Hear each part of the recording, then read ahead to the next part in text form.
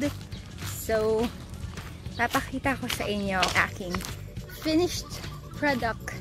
Medyo wala akong hininga kasi nag-zumba kami ng family ko.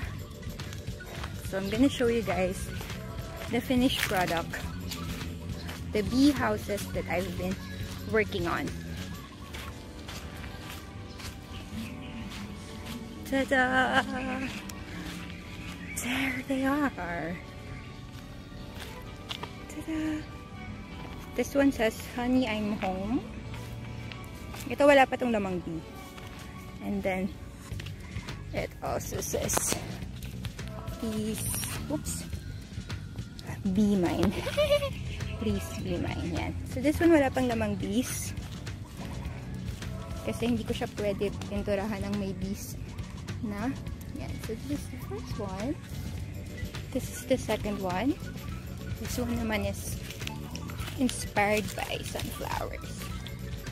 There we go. Yan. So, this one wala pa ding bees. Yan siya. So, medyo kakaiba to kasi wala siyang entrance. I mean, yung usual gate.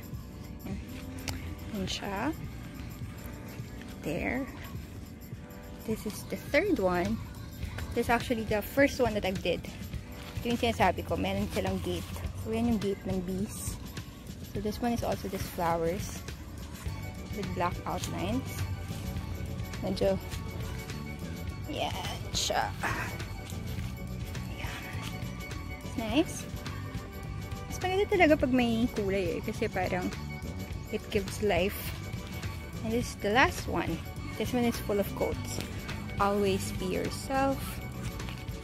You are beautiful.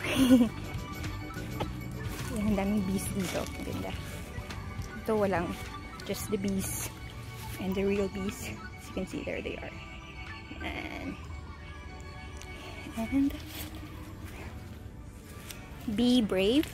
Let it be. Yeah. So that's it. That's our the new homes. Parang kailangan ayusin ito. Nakalagay. Yeah.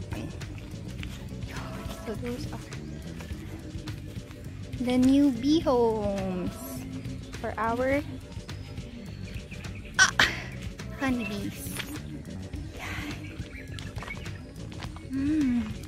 My favorite, I think, will be this one. I really like this two. Kasi yung quotes and itong yung pagkagawa ko dito. Yeah.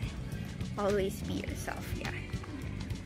This one, well, kasi medyo na madali ko to eh. Kaya hindi ako masyado ganun ka-proud dito sa sunflower. But I think it still looks good. Yeah. And then this one, I just made it a little bit cheesy. But so nice. There. That's it. That's our bees. Hopefully we get more bees. We get more bee homes. So I can also paint them. So you can't paint the bee, you can't paint it while there are bees inside kasi baka ma-sting ka.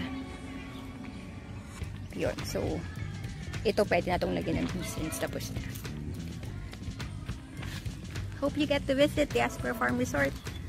And stay safe. Stay safe everyone.